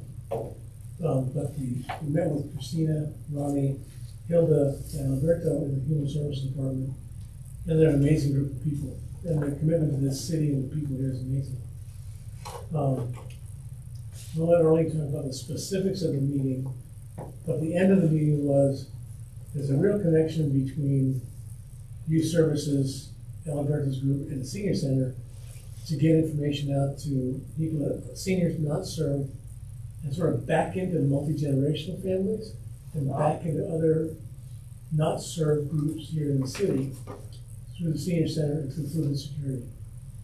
So, I mean, basically, John's covered a lot. I think that one of the things that was, and you brought this up about silos, the fact that we were able to meet with the different sections in the city brought us together with, okay, youth and family services. I think there's a way that we can communicate through them to get to the seniors when we get our food distribution site going, that they will, the kids will take notes home. They'll take notes home. They know where their grandparents are at. If they're living with them, they're living next door, they know what's going on. So that's one way that we're going to be able, I think, to do a communication that way. Aliberto talked to us about right now, as far as grants go, they have about $175,000 that they have given out to grants that work with food. So for instance, you would have WIC, you would have the Angel Heart, those type of places that provide food. That it goes, yes, to people, not just seniors, but it goes to other people as well. And those are the kind of things that we need to know, and Christina mentioned it as well. We need to find out what is out there, what's available, and get our foot in the door as far as the seniors go. But we don't want to forget that the senior is probably living with a family. And so that family we need to incorporate them somehow or another as well. And then the maps that I held up there. So I think the interesting thing about this map is that the really dark areas are showing you the senior population. And like John said, it does right now it's only 65 and over, so we've asked for, can we get it from 55 up? But you can see the parts of the city where this is at. And if we provide a site at the senior center, we're hitting a lot of that. And we're looking at other sites as well. So those are things that we're looking at right now. And I'm hoping we get that big map, because that big map shows the areas that, okay. So this area here is Ward 3. This area down here is Ward 2. This area over here is Ward 1. So you can kind of see, we get the bigger map, it's going to be better delineated for everybody. But that's kind of where we're at right now. You know, ultimately, having award maps gives us specific council members to go back and speak to. Once we've identified the area, once we've decided where the food insecurities are, we can hone in on specific support from specific council members. And that's ultimately takes us back to the city manager, ultimately back to the city council. So, moving slowly, very slowly, but steadily. Welcome to government. Yeah, really. Is there a plan to start, John? Is there There's a great plan to start. Is there a date or a date? It was September. Now we're getting down to specifics. I know it, before we talked about September 1st, but that's long gone. Yeah, I think what's interesting is that there's the food's out there, the need is out there, the support is out there. And I think like for example, Christina's department, there's a lot of energy to get things done. Yeah. We just need to be able to focus on our issue, which in this place is food insecurity for seniors and their multi-generation families. It's honing in on it. I think it's there. I think we'll have a cogent presentation to make to the city council. Christina's offered to help, Jeff at Parks and Rec is offered to help. So there's lots of energy behind it, and the focus is getting better. Yeah. That's the main thing. We're getting closer to, I think it's going to come down to food insecurity for multi-generational families, because then we can combine resources, all the resources inside the Human Services Department. Actually, we have to do that. Yeah. That came up in the last meeting, was a really big find for us. The support's here, we just have to focus it down. Who do we best support? Okay. And one quick suggestion I made was that we can utilize the, something as simple as the Friday folders from the school department. We could put information about food availability in the folders to pass on to their parents and grandparents or whatever. And hopefully that would help us with multi-generational families getting the information out. And we could do it in English and Spanish. And Ronnie, you're in agreement with this for Saturday mornings? And we were looking at starting with one Saturday a month. Correct. Yes. One Saturday a month. Yeah, and then we'll see where that, see where it goes for like, what, 6 months or something? Yeah, so we'll put it in an evaluation period. Yeah. Like we do everything, right, just to see the need, if we're meeting the need, assessing the need, and be able to make decisions based off of that information. That's great. But yes, you know, working with John, and I appreciate John and Arlene's help with all of this. You know, conversations that we've had to get move this work forward, and that's where we landed. That would make that made the most sense with space, staff, and availability in our facility. So yes, for Saturday. Good. Okay, actually, John, you folks, you've done a good job. You really have, and you're further along than I thought you would be, actually, honestly. That's good to hear. I have a better, maybe I have a better perception of how difficult it is to work in government. Baby steps, right? Yeah, good work, you guys. Good job. All right, let's see. Got 7 minutes left. Let's see how should we do this. Election of officers. This will just take a minute. Christina escaped. I asked her, and she was going to give me an answer, and she probably forgot about it. Election of officers. Normally, that's supposed to be done after the board is appointed, you know, new boards, which would be January. And I was thinking, I'll ask your opinion, and we'll do it either way that you want. But I was thinking, if we do it in January, if we have 2 or 3 new members, you got 2 or 3 members voted on people you don't know for the officers. And so maybe it would be better to do that in December, say the end of the meeting in December. And so I asked Christina that same question. And she said, well, she was going to talk to the city clerk. I guess I just didn't talk to her. What do you think about that? Or would you rather just stick with January like we've done it before, or what? So, Dave, your bylaws actually say your annual meeting is in February, which would be the time that you would elect your officers. So are you saying we want to change that? No, we've done it in January for the last a few years. You know, I know what you're saying about February, but, I guess we can do that if you want to wait until February, but what I read in the ordinance was it's done after the appointment of the members, the new members. But you're saying it also specifically says February?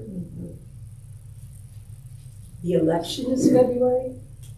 The annual meeting. The annual meeting. When Yeah, you the have annual your meeting is in election. February. When you would. But we haven't done normally it that have your- way, so it's been in January. Dave, who are the 4 applicants for the board? I don't know. Let's see, Eric? Well, I don't know if we can share that yeah, Okay, publicly. all right. Well, okay. last time, we actually got copies of their applications that the city clerk said we could have, so. Okay, let me look into that. I'll check into that Yeah. and see if it is for, and if so, I can send it out to the board. Or if it is just, is it just those who are participating in the interview? I'll find out that answer and I can communicate that out whole board. Okay. Well, I guess we'll just table that then. It certainly would, it would be, Christina didn't have any problem with it, but like I say, she's going to check with the city clerk. But we can defer that to the next meeting. Dave, is that because you want only people who know the current group? That was my thinking, yeah. But we don't have to do it that way, it's just a thought.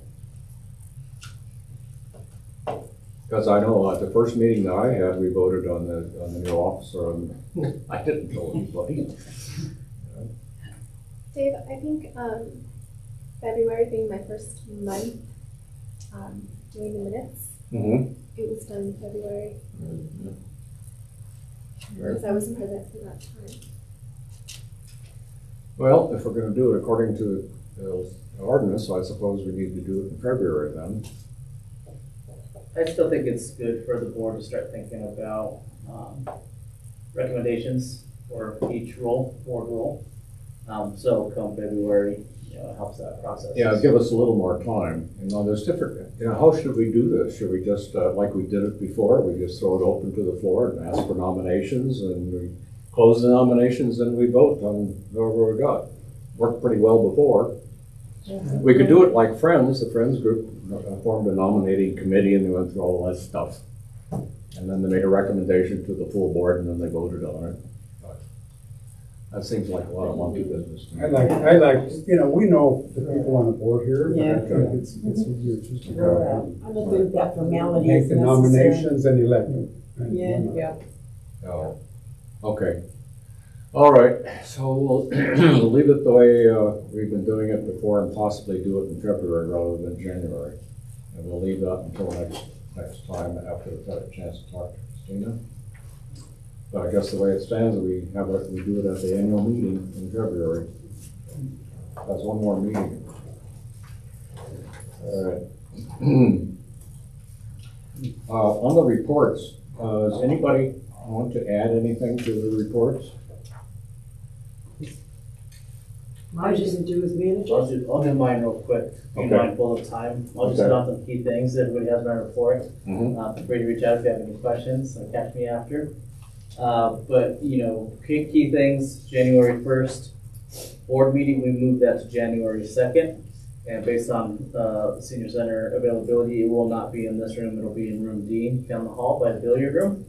Same time, 10 to 12. But we went from January 1 to January 2. Did we decide to do it on the following Wednesday? Did we talk about that? The board, yes, we discussed it last board meeting. I don't remember that. I thought we were going to decide whether we were going to do it the next day or the Perfect. What do you following want week. to do? Let's talk about it now then. What do you want to do? So instead of moving it to Thursday, we move it to the following Wednesday? Yeah, which would be January 8th. All right, well then who thinks we should move it to Thursday? I am here. Yeah, I think I'm okay. I got one problem. I asked Michelle Webb from the Boulder County mental health, behavioral health roadmap she's working on. And I asked her to come and speak to us on January 8th. That can be changed, but I got that set for January 8th. Do you want to vote on January 8th? I don't know. Let me see. What do you think? Well, how many people would like to see it on January 2nd.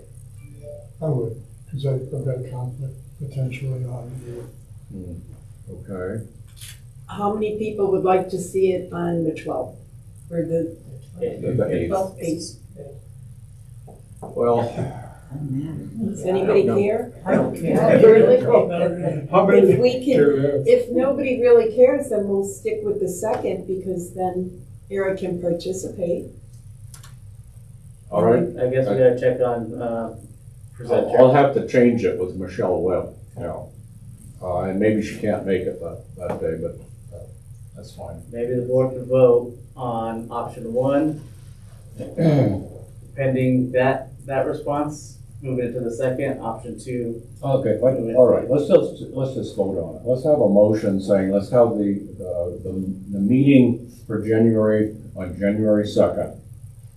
All right, I'll make that motion. okay, is there a second to that motion? Okay, Eric seconds it. Any discussion? All those in favor say aye. Aye. Any opposed? January 2nd it is, okay. So January 2nd, room D, 10 to 12. So again, by the room by the billiard room. Okay. Board interview updates. We do have our 2 board members helping, identified board members helping on interviews November 13th. As we discussed, I'll talk to City Clerk's office about applications to see if we can share that with the full board. So I'll check that and communicate by email the response I get. Friends Board, good news. Friends Board, with your support, advisory board, Friends Board has voted and approved on 2 new vehicles for senior service trips starting in 2025. That'll move us to 4 total vehicles. The whole purpose of that is to alleviate our wait list and get more guests participating on our trips. Thank you, John. That is just excellent. Yes. Excellent work. They're running a great presentation to get them over the edge. Perfect. I just have a real Congratulations fast to both of question. you. Yeah, that's right. Thank you. Are they both gonna be ADA? They are. Well, And actually, let me double check. Well, they're ADA compliant, yes. Yes is the answer. Will they have lifts? So the lift, we are doing one lift, so that gives Back us, or front? it's a back lift. So that's the same as our current vehicle that we have one with the lift, one without.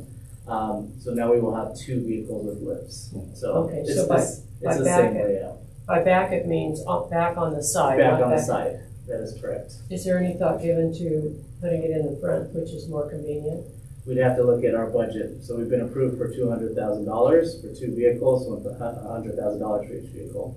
So we have to look at where that would fall. I haven't, in the research that I've done, I haven't seen any with our need, meaning a 14 passenger vehicle that has a front lift.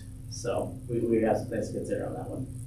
So, but really what this puts us in a position to do is duplicate the 2 vehicles we have. Again, one with a lift, one without a lift, both ADA compliant and 14 passenger vehicles.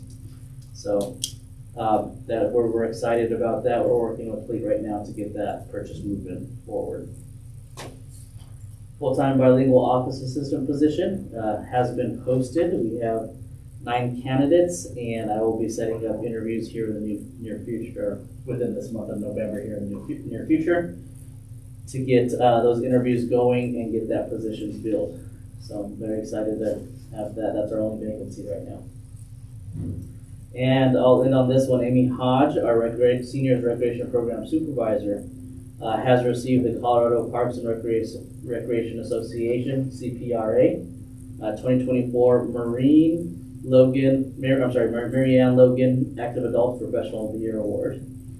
She was nominated and selected by her professional peers in the industry, who recognize Amy's dedication to her work serving the seniors in our Longmont community. So it's really good to see. We get the privilege of seeing the work she does for us every single day in person, and to see that her work is being acknowledged outside of the senior center and the community of Longmont amongst peers, her professional peers in the state of Colorado is fantastic. So a very great award for her to receive, and one that's very much well deserving. She earned it for sure. Yes. Good for her. Great. I think a nice thing would be at the next meeting that we have a card of congratulations and we all sign it separately That's good. and give it to her. So I'll bring that in. Okay, good idea. Sure I bring one. Appreciate that. Yeah. Yeah. So it speaks to the volume. John had mentioned it earlier, the dedication that our team has to serving the community of Longmont, and it's, we're very fortunate to have the group of professionals in senior services, but collectively in the city of Longmont as well. So very fantastic, very, very proud of her. And two quick ones, well, I'll end on those, but just these are quick ones. The Native American Heritage Month celebration last Saturday was a huge success. We had our door counter counted over 300 visits. We have to categorize it as visits because people are coming and going, but people are coming in and exiting different doors. So if you were here, we had a good amount of board members. We got Arlene here, Anna's here, Eric, and you were here, right? Just kidding. I'm just kidding. Joking. John, I'm just joking. John was all over the place. That's why I'm joking with John. It was fantastic. Those in attendance, and Maria was here. Maria was helping serve food. Yes. She had that giant line. Yes. Yes. And so, I mean, we had a great advisory board turnout, and it was just such a fantastic event. This is the first one I've done here, where we partnered in the community to do an intergenerational program. And, CYF, Children Youth and Family, has had success with this, with just youth, but we've for sure doubled the attendance, if not tripled it, from what they've had in the past. And again, and I wanted to highlight those who were in attendance can speak to the amount of people we had in this building. It was the fry bread. It was the fry bread, authentic fry bread, right? From our our northern Arapaho friends from Wyoming came down to provide to cook for everybody in attendance, and so it was just yes, it really was. And so I just very proud of that event and our community turnout and the support that we've had. So now I'll end on that. I appreciate you all for everything you do. So thank you. I have one quick question. Do you have any idea what the numbers look like for the telephone tutoring by Valerie? Which one, sorry? Aren't they doing tutoring in Spanish for seniors with the cell phones? Yeah, so Valerie has a program set up. I have not had a chance to connect with her on how that's going, what that looks like. I'll come. Okay. I was just kind of curious. No, I don't, yeah. Okay. She's doing fantastic though, with collectively with our Spanish programs. She's doing a really fantastic job. All right, any other business before this group today? Yes. For senior citizen, for the AAC, for the Boulder County Agency on Aging Report, I put everything in here. Submissions for requests for funding from the state are now going on, and there's a whole process that you can see that they go through. But the big thing is we're planning our strategy for the Older American Day at the Capitol, which is Tuesday, February 13th. We had some advocacy discussions. We broke up into 3 groups and discussed how to present the issues listed and to talk with elected officials. We decided to invite the legislators that we would like to talk to a breakfast that morning, hosted at the Capitol by us. And we'll be fine-tuning plans for this meeting with elected officials. So if anybody has any input they want to give on what you think should be discussed with elected officials on the state level, let me know. We'll talk about it again in December, but be prepared. Be prepared.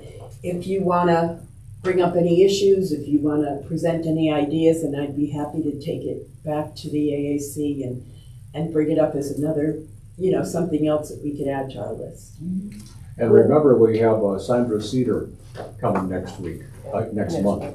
Now, who is she? She's the deputy city manager. Okay. So on that legislative day, that VIA, if there was a group of people, a bunch of nice group of people from Longmont that wanted to go, VIA would provide transportation. So yeah, I was just going to ask that. Something to think about. Yeah, I didn't realize that. Because that way, you don't have to worry about where you're going to park. Yeah. All right. Any other business? Good work, people. Good work. Okay. All right. Is there a motion to adjourn? Motion. Second. John and Eric. All those in favor, say aye. Aye. Any opposed? Motion carries. Thank you very much.